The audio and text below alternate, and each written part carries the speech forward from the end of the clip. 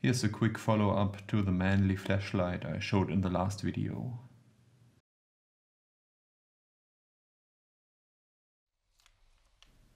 I ordered a 100 watt LED and a reflector and lens kit.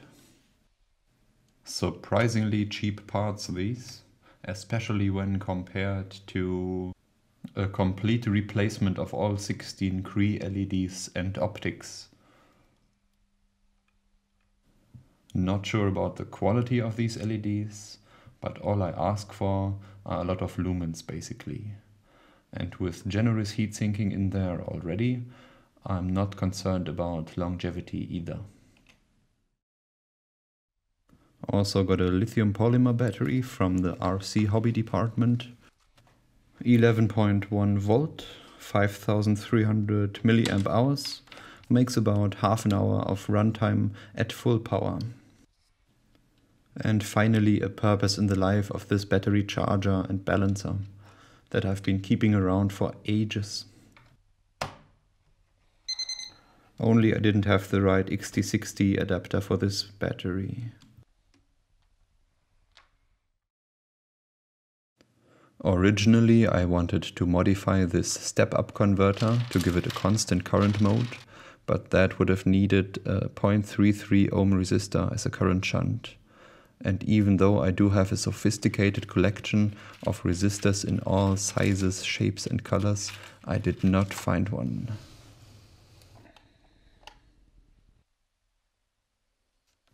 So this abomination was born.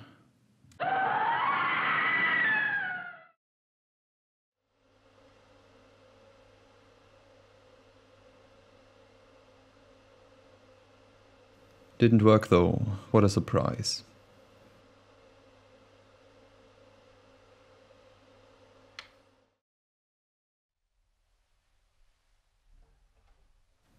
Rummaging around in my treasury, I found some interesting parts.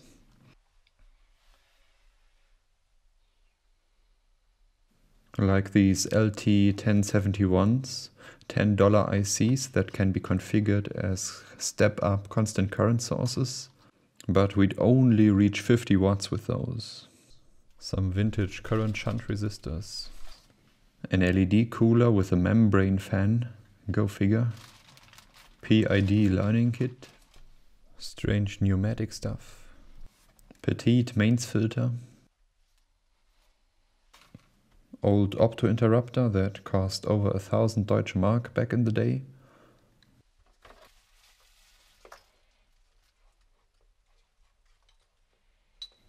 A specially stable voltage reference in a thermos bottle. And a military aircraft potentiometer. A piece of art if there ever was one.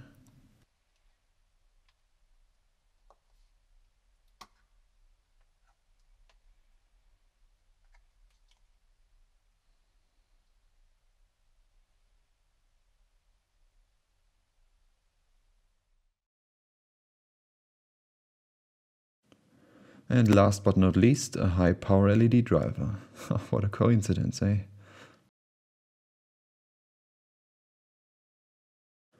The output goes up to 65 volts, 3 amps or 100 watts.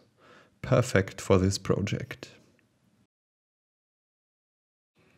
And there's also external PWM dimming, so I can use the old intensity switch on the lamp.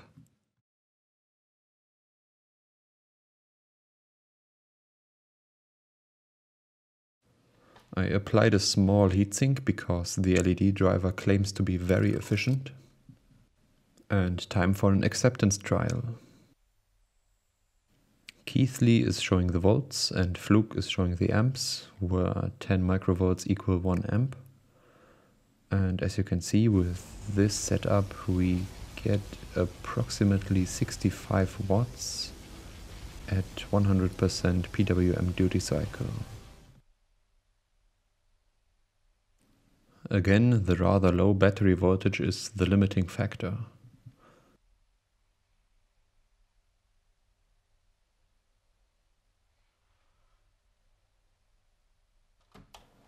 With the big power supply set to about 20 volts, we get over 100 watts easily.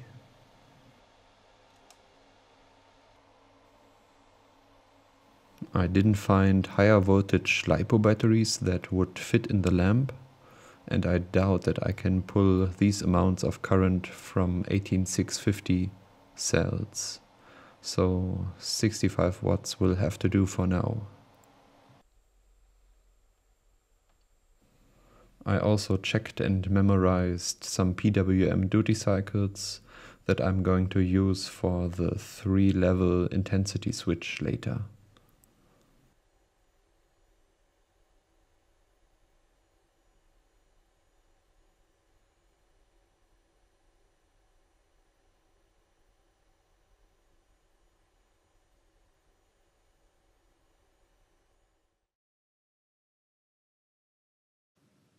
I'm gonna program everything into the easiest Arduino sketch ever.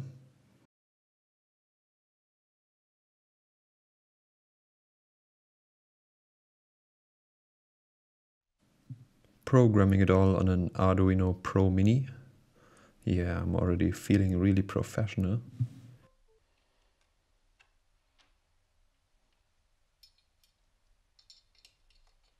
Some more assembly.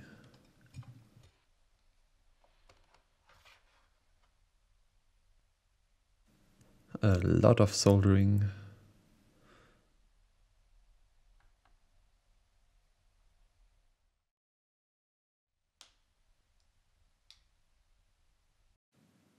And all done. Order has been restored. Finally, some obligatory night shots, and good night. See you around.